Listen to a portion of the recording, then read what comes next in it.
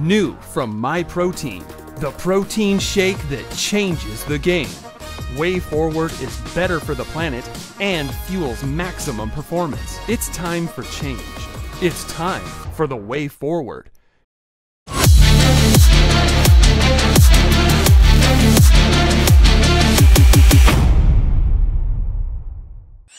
Stan? Yeah, baby! My brother. I was gonna record an intro, my Be Like Mike intro. Like Mike, I wanna be like Mike.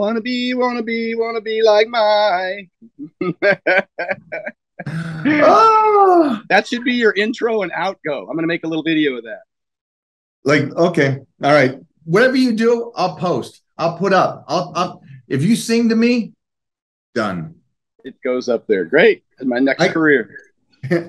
So I would like to, you've got too much knowledge that I can appreciate on so many facets. And I don't want to do today and try to get all this in. I don't want to do that with you. We're going to be here for a while.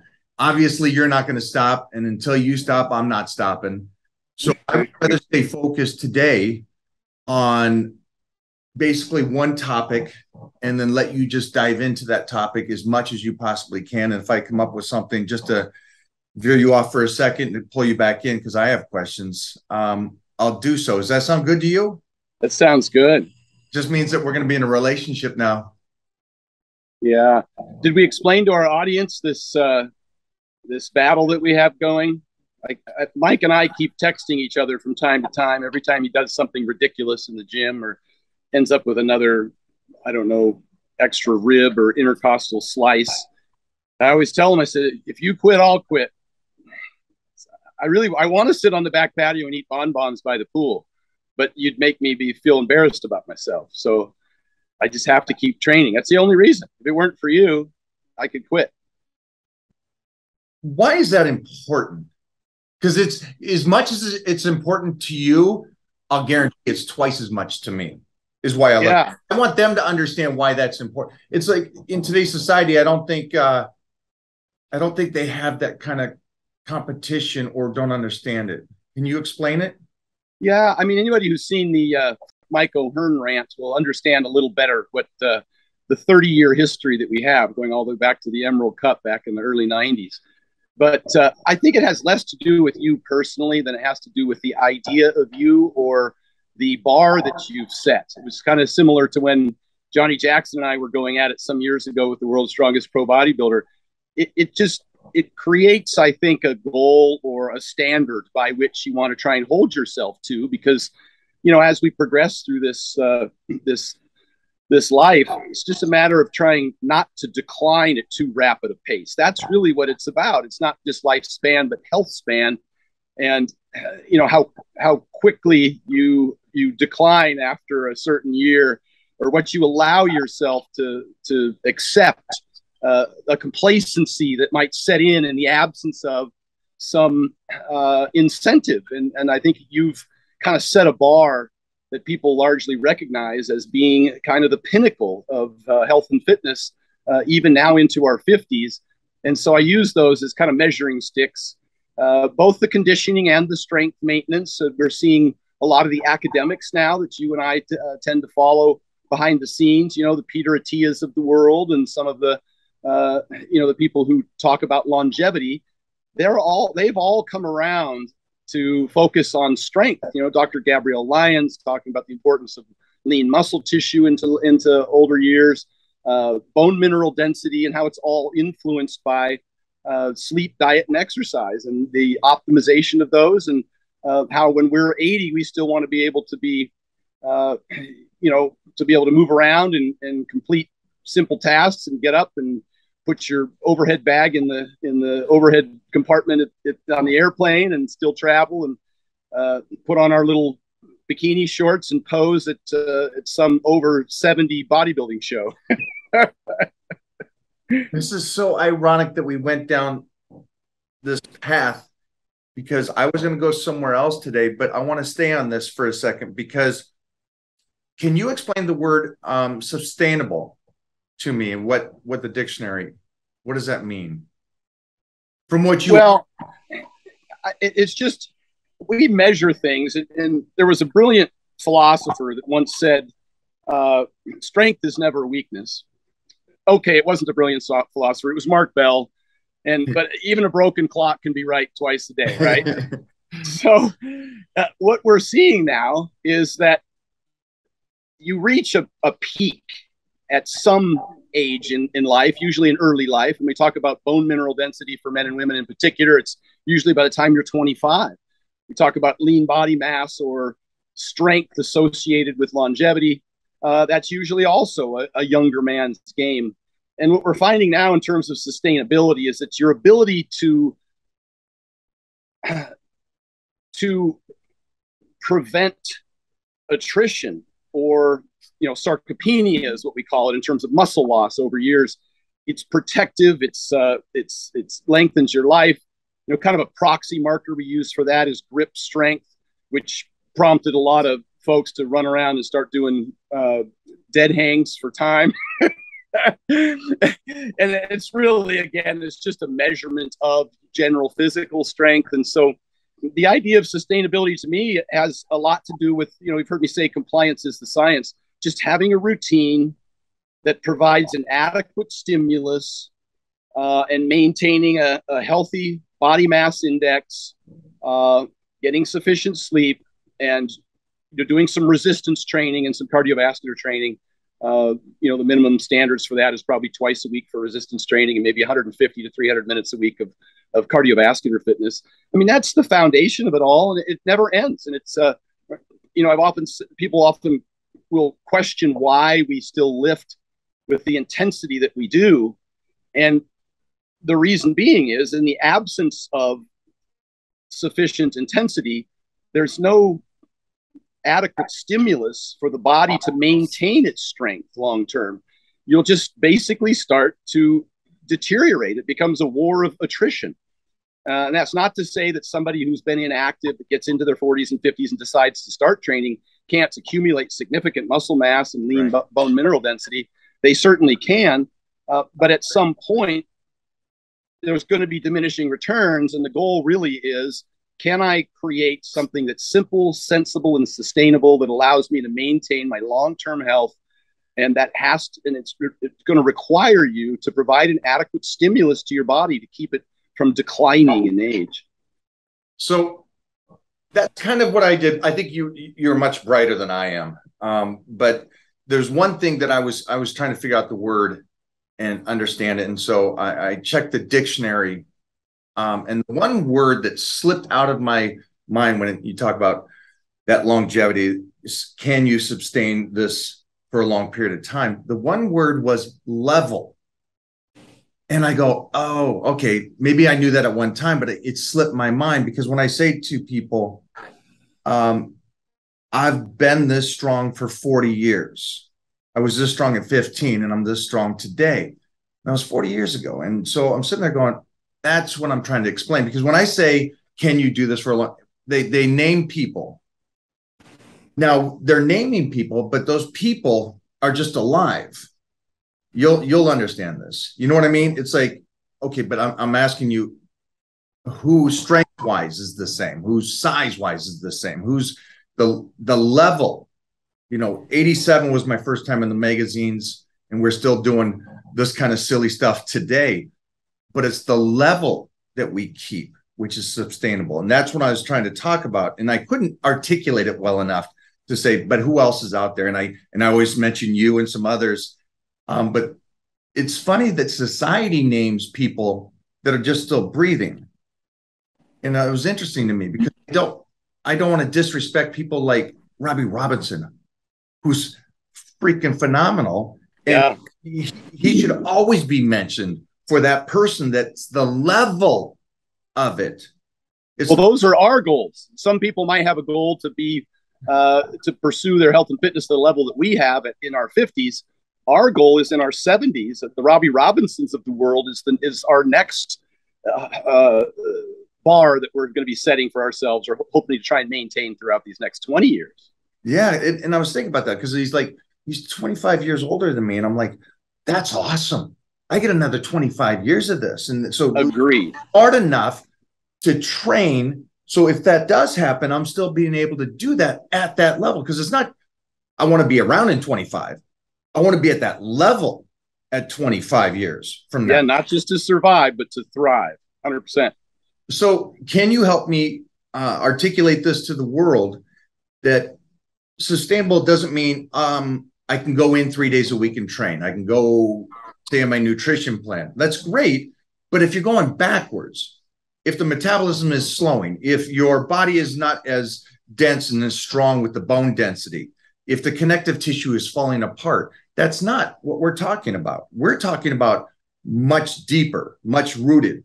You can't go to the gym and squat like you do at that level if you're just going, I'm in it, I'm going there, goody for me. It's like, I get that. I want to talk to the ones that go, I want to attack this. I want to talk to the warriors that go, I want to be better at 50 like Mona than when she was at 20. That's the world I would like to help try to create and say it's possible, where the world is telling all these social media people going, that's not possible. You cannot do this. It's a complete false. You can't do that. And you're fake. It's like, well, guys, it's 40 years of this. What aren't you getting the possibility of if you don't make the mistakes? 100%. I think there's a lot of things that go into that. I think one is that people do assume, and you mentioned that does your metabolism slow? And now we're seeing research that suggests between about the age of 20 and 60, it does not slow. We slow. Our activity level decreases, not our body's calorie burn. And we're seeing that now in the science, that it's not until you get into your 60s or later. And even for those people, it would be relevant to mention that they've probably lost a significant amount of lean muscle mass, which might influence their metabolism. But generally speaking, your metabolism does not slow. It's not an excuse. Our activity level declines, and our willingness, I hate to say ability, because some people do have, certain conditions that make it harder for them to lift weights, and by maybe it's an injury or something like that. But you'd be less inclined to be injured if you would lift weights consistently for longevity. And we see this even in the academic industry now. We see barbell medicine. Barbell medicine, they prescribe weightlifting irrespective of age. They get a 60, 70-year-old individual with, recovering from some illness. They weight train them. We see it with docs who lift, Dr. Nadolski, the brothers, who were both, standout collegiate wrestlers, and now they're medical practitioners, and they work with a lot of elderly people. And of course, I mentioned Dr. Gabrielle Lyons, and she did a lot of work with geriatrics. And one of the critical components of that is to move. My father's 91 years old. We just had her over. Yeah. My pops is 91 years old. He lives with me. He had a hip surgery. The very next morning, they had him walking on a walker. You need to put load on the body. I talked at a seminar many years ago about when astronauts go out into space, they lose a significant amount of lean muscle tissue. And in some cases, they don't fully recover. And they work very hard to include some sort of resistance training when they're up there. And they lose lean body mass. And it can be, have a huge impact on their long-term health. So now we got people who, first of all, understand the importance of weight training, which we just covered, in order to stimulate lean body mass and bone mineral density and maintain it long-term and its benefit for longevity and for all-cause mortality. It definitely protects you against mortality.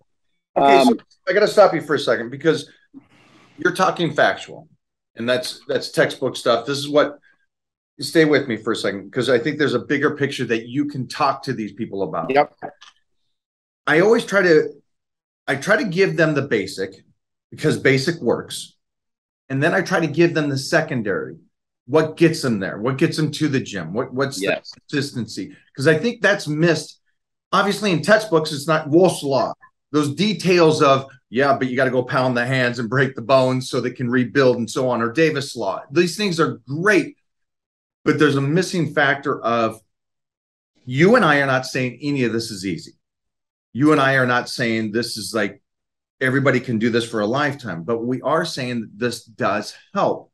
Is there something that you work with on people, the mindset, because it takes us full circle back to the beginning, is I cannot stand this, the guy that gets up and goes and trains, because that means I got to get up and go train. Yeah. Okay, well, let's transition into that. I think that was phase 2 of this discussion. First of all, we have to eliminate the mindset that your body wears out. People think that the body's degenerative over time, and it's actually regenerative with the correct stimulus. And so a lot of people will avoid lifting weights because they think that they're breaking things down. Well, that's what we call hormesis, and it's intentional and it's purposeful. It's really the benefit of vegetables, actually, is that they create some sort of hormetic effect that your body responds to by getting stronger at the right dose. So that's the big thing about training is that you can actually build. I talked about muscle tissue, bone mineral density, but also your connective tissue. You can thicken your spinal column. You can increase the meniscus and the tendons and ligaments around your knees and hips and ankles. All of that only occurs with some sort of stimulus. And so let's not look at weight training as being degenerative or talk about things like wearing joints out, because that is not what happens. Actually, inactivity wears joints out. We see that in low back pain, which is one of the most common complaints as people age, is low back pain. Greg Nuckols refers to when people get pain, they stop moving. He calls it they become kinesophobic. And that's the last thing you should do, because then that impairs your range of motion and you get atrophy of the muscles. And the muscles is what supports those joints in order to make you pain-free. We see that in shoulder surgeries. If you don't do the rehab after shoulder surgery, you get frozen shoulder. Your shoulder will actually lose range of motion and muscle tissue. So that's the important thing to get across is like, look, this stimulus is necessary. It's beneficial. We do want to break down muscle tissue and provide a resistant stimulus, some sort of axial loading, ideally a squat or a deadlift or a weighted carry, so that your spinal column and your lumbar, thoracic, all of that can be impacted and can then maintain your long-term health and your ability to move. So now we get into, okay, how do we affect this for people? And that's we have to be cautious. The stimulus isn't too much repetitive strain, too much heavy lifting. We want the weight to be sufficient, but not damaging.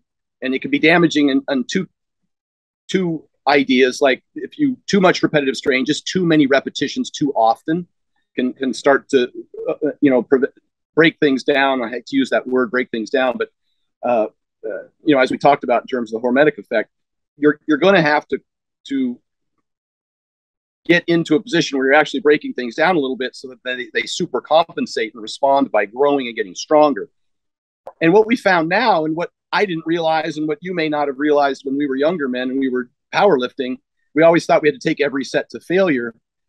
We're much more cautious now, and you don't have to take every set to failure. Your level intensity to get maximum muscle fiber recruitment probably only needs to be within 2 or 3 reps of failure. So understanding that, maybe that will take away some of the barriers to entry where people think like if they go to the gym, they have to crush themselves. They do have to lift reasonably heavy, probably more than 70% of your 1 rep max, but that's a 10 or 12 or 14 rep set. That's not terribly heavy by what we consider in terms of 1 rep max. You can get the same results from a heavy 5 rep set as you can from a medium 10 rep set in terms of muscle hypertrophy. Now, you can also get the same results from a light 30 rep set in terms of hypertrophy. But unless you get over 70% of your 1 rep max, it's not likely that you're going to get the same tendon and ligaments benefit. Okay, so hold there for 1 second, because I want them to fully understand this. Yeah. The high reps is great for the one aspect. And again, correct. I want you guys to understand when it's longevity, we're talking about the full picture. And people keep asking, why don't you ever try to fake, since social media came out, they always see me do these are heavy weights, but then I stop and it seems like number 10 is the same as number 1. And it's because I know I did enough damage to get better that day, but not destroying myself. And so I want them to understand, when I say lift heavy for the rep range and the range of motion you're doing.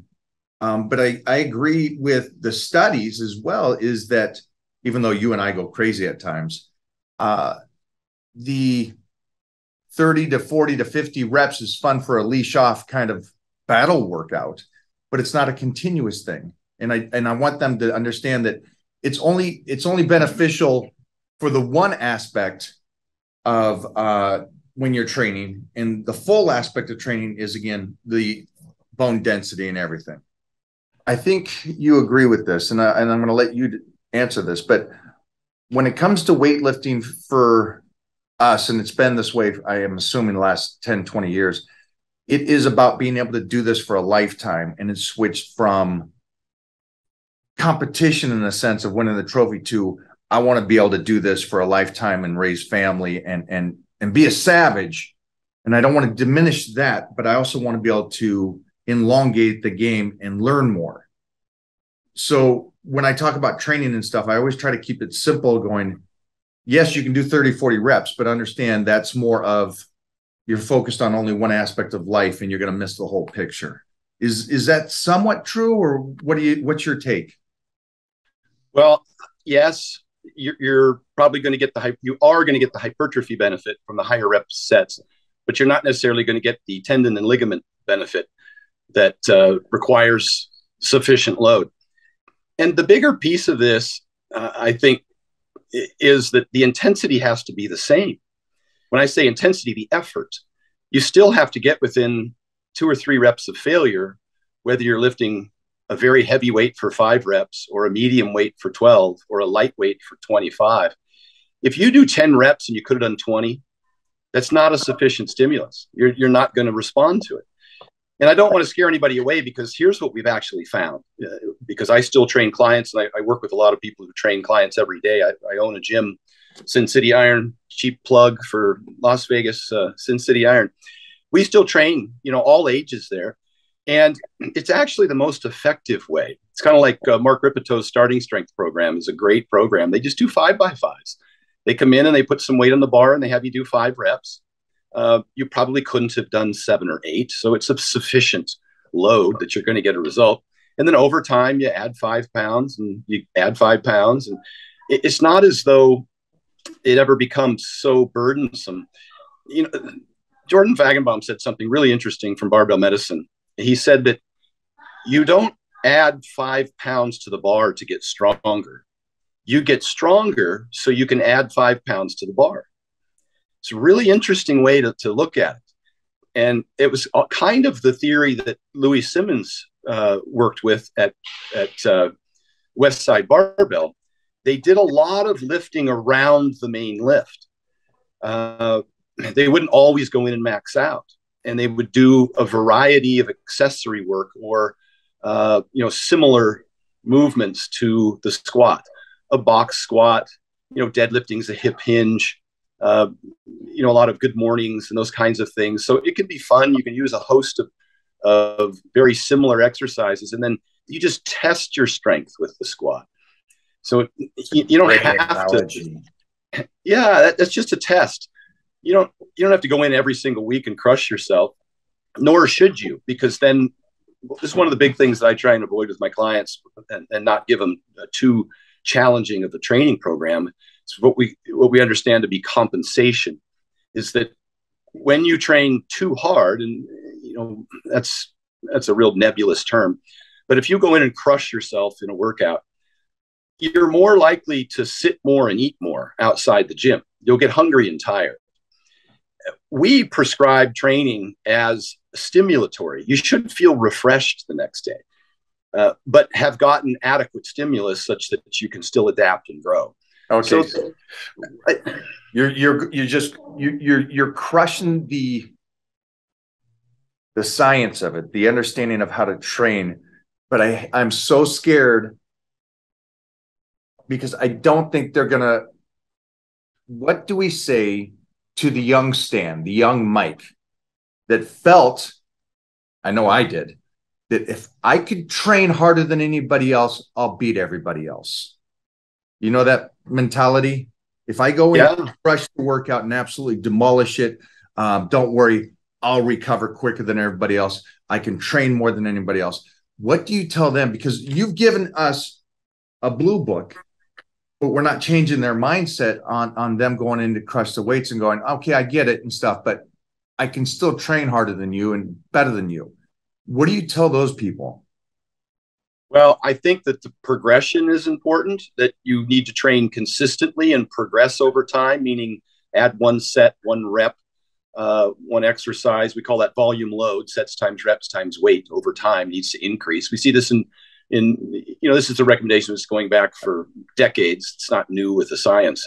Dorian Yates, I think, was probably documented at the best in terms of just starting a block of training, a 10-week block. And by the end of the 10 weeks, you should have progressed. You should have lifted a little more weight or a few more reps. And otherwise, you didn't adapt. You didn't stimulate and adapt and grow any muscle or gain any strength. And in which case, you need to go back to step one and redesign your program.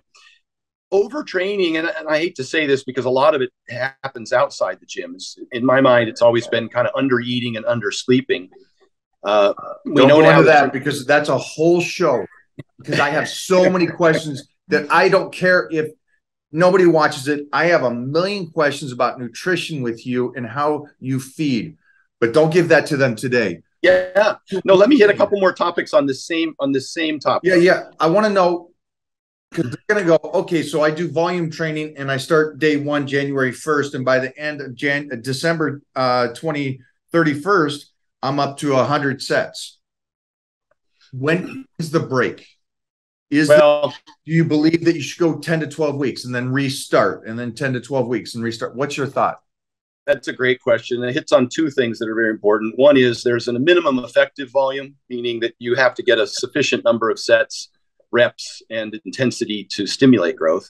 And there's also a maximum recoverable volume, where if you do too many sets and reps and too much weight, that you're not going to be able to recover from it. I call it digging ditches instead of building mountains. That was one of the things that I struggled with UFC fighters, like when I was working with John Jones, and I had to go in and have a conversation with the folks at Jackson Link about the fact that we got to be careful about accumulating fatigue for this athlete, because you have limited physical capital to invest. And if you don't recover from the training, then you're not going to progress. You're going to decline.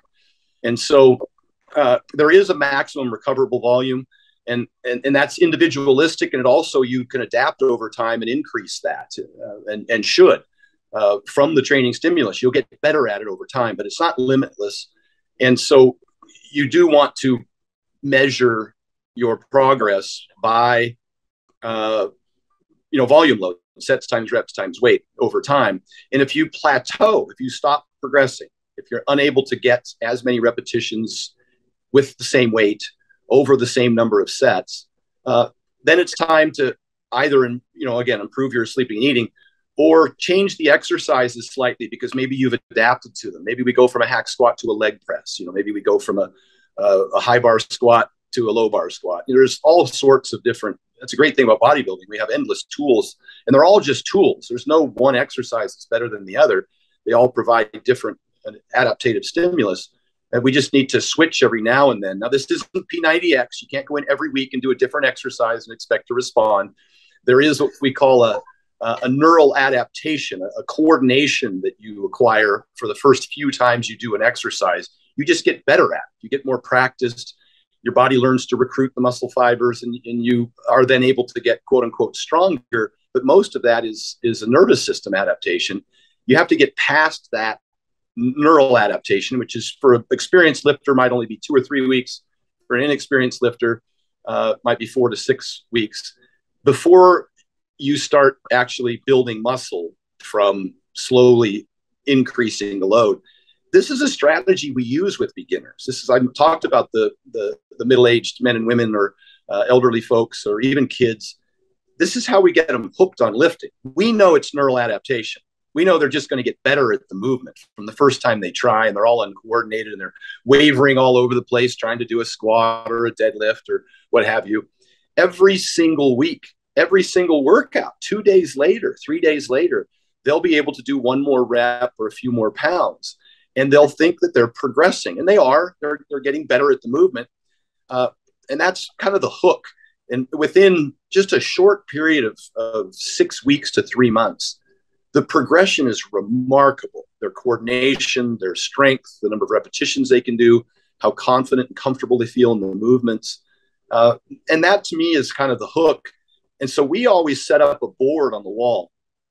You see it in most powerlifting gyms. They have the board that shows who got the biggest lift.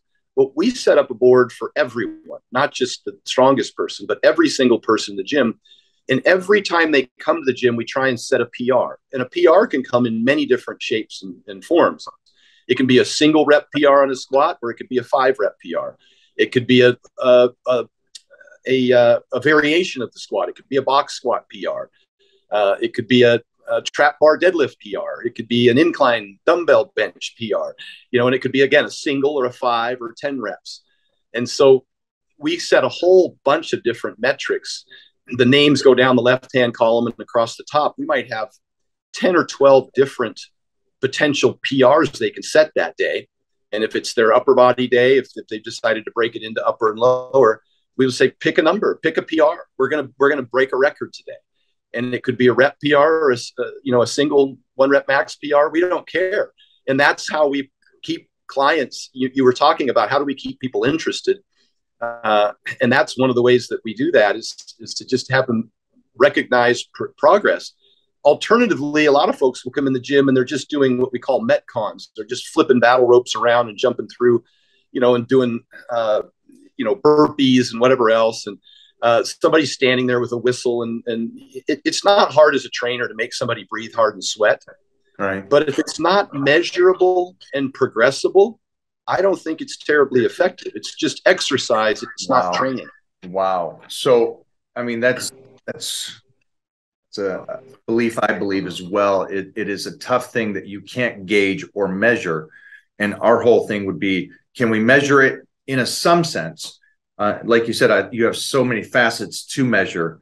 But again, it's a block of windows. For me, I believe that 8 to 12 weeks of getting better and then restarting. I believe restarting for me, and what I believe in about training and stuff, is more important than that final stage.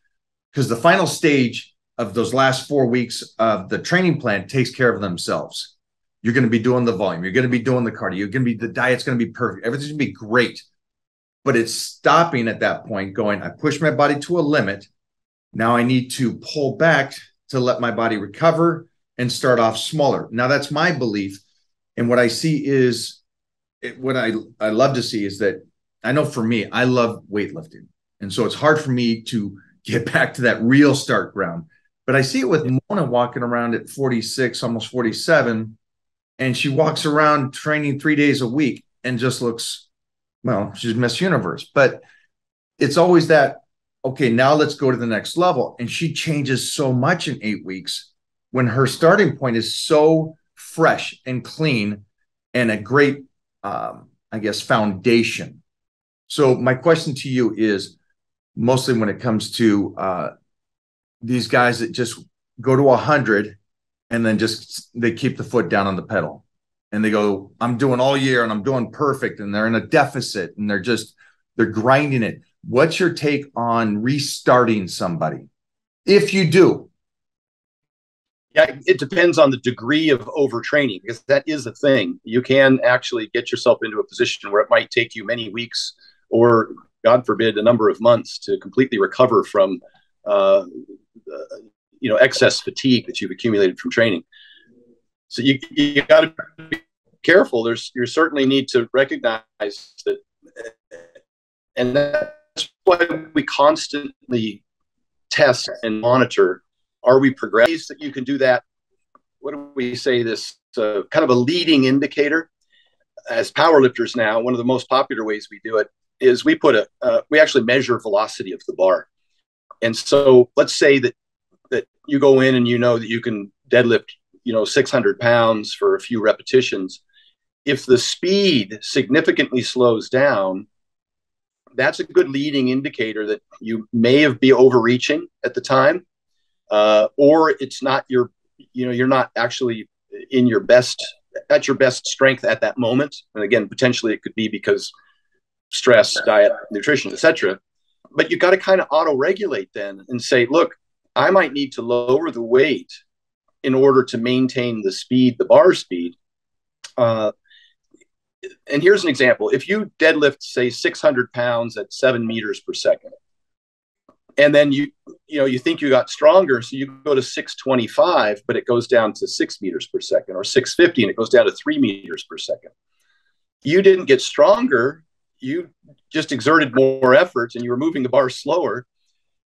Stronger would be, can you get to 625 at 6 meters per second after you did 600 for 6 meters per second? That would be actually stronger. Those are and I know this starts to get a little more complicated. I'm just saying, if you've reached that level of expertise, maybe it's time to get a good coach that can help you take you to the next level by understanding. A lagging indicator would be your resting heart rate in the morning. If it's up 8-10 beats higher than what it was, the previous few days, it might be a good idea to take a day off. You'll probably see it in your performance. And we did this with wrestlers as far back. You remember Les Gutches from Oregon State way back in the early 90s. Those were the kind of measurements that we were doing back then. Was doing the resting heart rate, but we knew it was a lagging indicator. We knew that they had probably overtrained and we should have stopped yesterday because now you've got the obvious signs of overreaching. So it's not the end of the world, but take a day off. Oftentimes, we talk about doing deloads every 4 to 5 weeks. Maybe you just lift half the weight for half the reps for half the sets. You don't have to completely leave the gym. You could and wouldn't lose any strength in 1 week. We see people going as long as 2 weeks, even at peak performance, and not seeing a significant decline in strength. So I just don't think that you need to train you don't need to train to failure. You don't need to max out nearly as often. And you can take deload weeks or a week off every 6 weeks or so and not see a decrement in performance. And so actually, I can't remember if it was Brad Schoenfeld's work. They had somebody, it was like a 24-week training block, and one group trained, they took 3 2-week hiatuses from the gym during that 24 weeks. They didn't train at all for 2 weeks, 3 times throughout that 24-week period. The other group trained straight through. They had equivalent outcomes in terms of measurable performance improvements. They had equivalent outcomes. And so, that kind of makes you question, how do we make a good analogy to this? Just because you can go 100% doesn't mean it's, or just because you can train harder than the next guy, harder, whatever that means, and grind yourself and be tired and, fatigued all the time and waking up limping. Just because you can do that doesn't necessarily mean it's the most beneficial, because as it's a hormetic effect, and you can do too much damage to recover from, and then you're not super compensating. You're just barely recovering from what you've done previously. You wouldn't do that in, say, an Indy 500. You wouldn't just floor it until your tires burned off. You go into a pit stop, you change your tires, you get some more gas, and you make sure and stay out of the red zone so you don't burn your engine out. It's very similar to that kind of mentality. So for you, am I correct to hear that you're saying not so much back down the sets in volume, but do a block of training and take a week off and then go back in and start where you left off? Is that somewhat what you would say? Yeah. And, if you're making progress, if you're continuing to get stronger and you don't feel like you've gotten tired and your weights haven't plateaued, keep going. There's no sense to stop. But if progress stalls and you're getting pretty tired, take a deload, then change. I like to change a variation of the exercise. Like I'll go from a hack squat to a leg press, or again, a high bar squat to a low bar. And I'll run that for 6-8 weeks, and I see progression again. It's motivating. It's great. So I do those kinds of things. I've said this many times, and this has been the case historically for me and a lot of the people I train with. You will take a deload, whether you do it voluntary or involuntary. It will happen. And now a voluntary deload, you plan repeat that again, because I knew what was coming and I was trying to duck out that punch. Say the whole thing again. Yeah. You and I both know you will deload, whether it's voluntarily or involuntarily. And let me describe involuntarily. You will get sick or you will get injured. Period. You cannot continue to grind like that for that long. You know, God bless you for trying, but it doesn't make any sense. You can't compete sick or injured. And so one of the things that, like I talked earlier about with John Jones and all the athletes that I've worked with, one of my primary goals is to keep them from getting injured or getting sick. And so I have to keep them healthy. And so I'm real cautious about the stimulus. Hey, another interesting study. They took two groups of people, and let's just assume they were both doing 10 sets per week per body part. One group went up to 12 sets per week. The other group went up to 20 sets. They had equivalent responses in performance. It seems that your body's only going to adapt at a particular rate. And we can see this, like, you can only gain so much muscle so fast, right, is the problem. That's one of the limiting factors. I don't care, you know, if you're eating 3,000 calories and you want to get into a calorie surplus to build muscle, you really only need to go to 3,500, at least initially, until your body adapts, and then you have to go higher. But if you go to 10,000, you're not going to build any more muscle than 3,500. You're going to build a lot of extra fat. But, you know, that's, I think, the mistake that people make, is they think that they can accelerate the system. I cannot wait to talk to you about nutrition. I cannot wait. You gave so much information, like always, and that's why I love Stan does me favors, and he reads something that he thinks is beneficial, he'll text me that. We don't say anything, he just texts me that. But it's our relationship. I absolutely value our relationship as warriors against each other and as friends, in all of our conversations before I had my son. But I've loved our 30-year journey. We're going to continue this journey unless, I mean, you can say it right now. Are you going to stop training? I'm not done. No. And I'm not done. I'm a little depressed after watching you smoke 405 incline presses like they're nothing. Those were the good old days for me, but I'm holding my own. I'll find something in the gym that I can beat you at, whether it's a ping pong. Put up the 500 I just did. Why'd you put the 400 up? Crush you.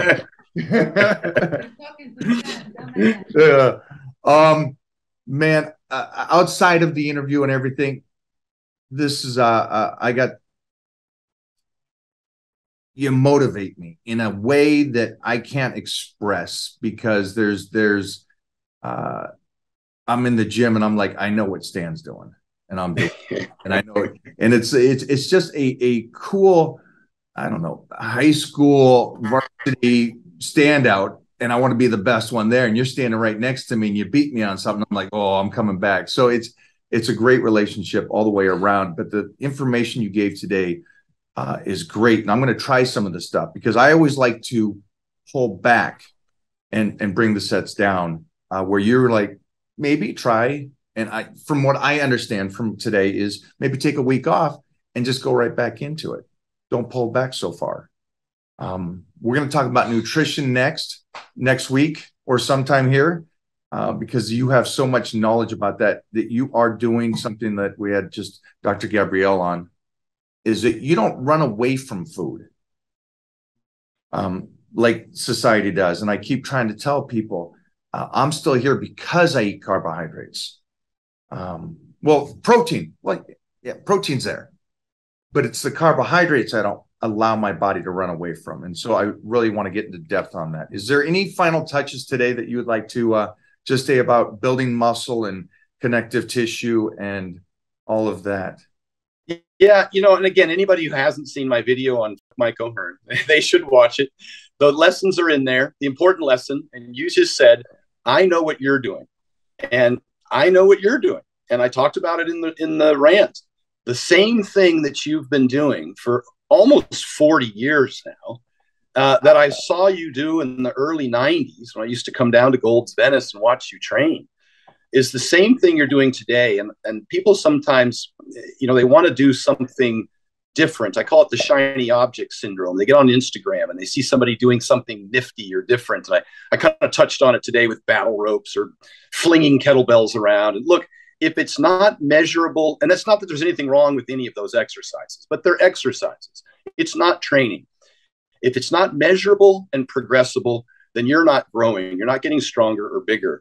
And so, yes, you will do the same thing or slight variations of the same thing and progress those things over time and continue to get bigger and stronger. And it takes a long time and a lot of consistency, discipline, and time management.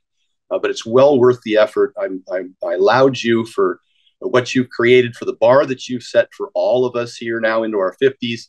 And there's guys 20 years or younger that would love to be where we're at now and would certainly aspire when they're in their 50s to be somewhat,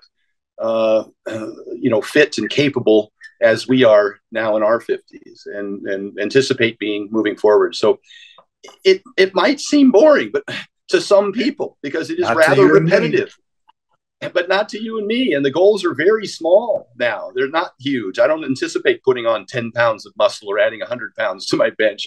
That's not going to happen, but I'll get one more rep or 5 more pounds. And to me, that's a huge victory. And I set little goals over very short periods of time, 2 months, 3 months, the same way I did when I was 17, 18 years old. I always had little goals. When I was 140 pounds when I started, when I was 158 pounds after 2 years of lifting, competing in the lightweight novice class of a bodybuilding show. Tiny little guy, you. Yeah. I can remember just struggling till the day I weighed 200, which you only weighed that for a day because the next day you woke up, you were 196. I remember all of these milestones, very passionate about, all the effort that we put into this over the years. So I just want people to understand that it has to be a lifestyle. It has to be simple, sensible, and sustainable. You need to enjoy it. I've said many times in posts that we don't have to do this. We get to do this, and we're blessed to be able to. And so if you look at it that way, then it doesn't seem like work. I always said the training's the easy part. That's the fun part. Being disciplined outside the gym is kind of the harder part, getting sufficient sleep and nutrition, which we'll talk about next time. But I sure hope that people will enjoy this. And I think that maybe we've given them some tips today that'll make this more enjoyable for them and maybe take away some of the stress that is unnecessary in terms of what you don't have to do in order to make progress. And I just hope that you guys out there watching this, that you can feel some of the love I have for this man. I try to keep Mona back there because she's in love with him. I hope you guys get that kind of friendship with somebody and have that rivalry with the love and everything and the respect that we have for you guys watching today. I think he is, again, a pinnacle of knowledge. He won the shows. He's experienced, he's studied it, but he's also just been able to live it. And I don't think that's beatable to me. And so that's why I always go to him for questions and stuff. And so, guys, we're going to give you links to Stan, everything you guys need to know. This man, work with him. And we're going to continue to do this because nutrition's next. After that, let's go into hormones. We got a lot to cover. Awesome, brother. Thank you so much for the invite. It's always great to get together. Thanks, brother. Are we going to pop the top now, or is that it? Classic baby. Ooh. Look, kid. Thanks, brother, for doing this today. So, all right. You go. Take care, my friend. And we'll see you in a couple of weeks, and we'll hit the. I can't. Where's the gym at? It's in Las Vegas, over by the airport on Eastern and Patrick, and it's got all the goodies in there. Every bar and exercise that you'd ever want, every fancy thing that we need, custom thing you won't get at a box gym. Good. Then we'll come over in a couple of weeks then and give Gavin my best. Slap him upside the head for me. Will do. How great is he? He's awesome. He's the best. Yeah, he just hit me up yesterday. We got to get back at it. All right. Go play, brother. Thanks again. All right. Take care, brother. Rep range answered today. Intensity answered today. And the whole thing about overtraining. I know you guys think that you can out-train everybody else. That's not what this is about. Be smart, train hard. Everything is answered today. This should set you up to win now. Remember to recover. And again, I think the greatest thing he said was, you're going to take a week off or a deload week if you want to or not. We'll see you next week. Enjoy, subscribe, and remember, Titan Crew right here.